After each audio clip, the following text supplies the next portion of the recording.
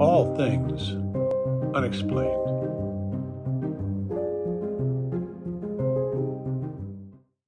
Black holes.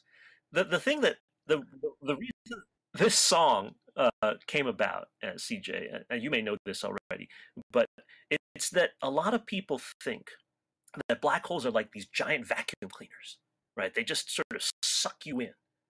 And that if you come near them, a regular black hole will come in and just like absorb you. It turns out that black holes actually are much more innocuous than that. They're very pleasant, actually. If you stay far away from them, they don't bother you at all. In fact, if the sun were to become a black hole today, we would not suddenly be sucked in toward the sun. There would be other kinds of radiation things that go on, like our sunlight would be replaced by X-rays and things like that.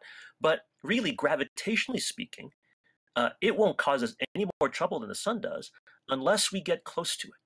When we get into it, when we get to its event horizon, it's called, then they're stuck. Then that's your new home. You are not leaving. That's the inspiration for this song. And so that's why I take a cue and I thank Harry Belafonte for the melody. And it goes like this.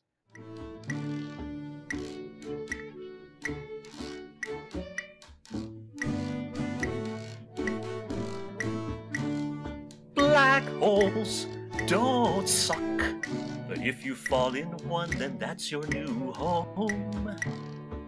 No, they don't suck, they don't suck, they don't suck, they don't suck, no, they don't. But if you fall in one, then that's your new home. Black holes don't suck, but if you fall in one, then that's your new home. No. You want to join in? They don't suck, they don't suck, they don't suck, they don't suck. No, they don't. But if you fall in one, then that's your new home. Yeah. Hooray! Okay.